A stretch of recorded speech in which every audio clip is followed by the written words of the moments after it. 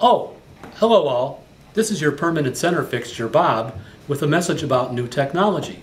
What you're looking at now is the newest of inventions, pictures with words.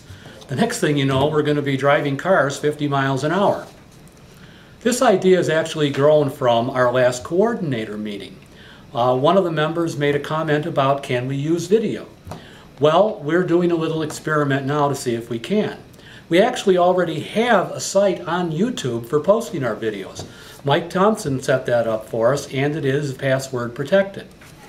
Among the possible uses that we've already thought about are providing additional information for study groups in the brochure. For instance, a coordinator who's brave enough could prepare a mini 5 to 10 minute taste of his or her study group. We would post it to the YouTube site and provide a link in the brochure. We could also prepare video shorts of encore and lighter side presentations to encourage attendance.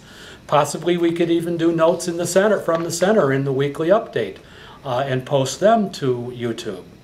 We could also record various short PowerPoint presentations, such as classroom safety and how to use video equipment. The camera would just be on the screen showing the slides, while the narrator would be off to the side.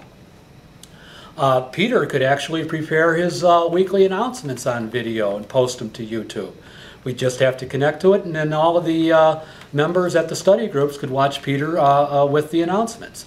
Debbie could also do presidential speeches and announcements. Skits put on by the ICLRU little theater players could be posted.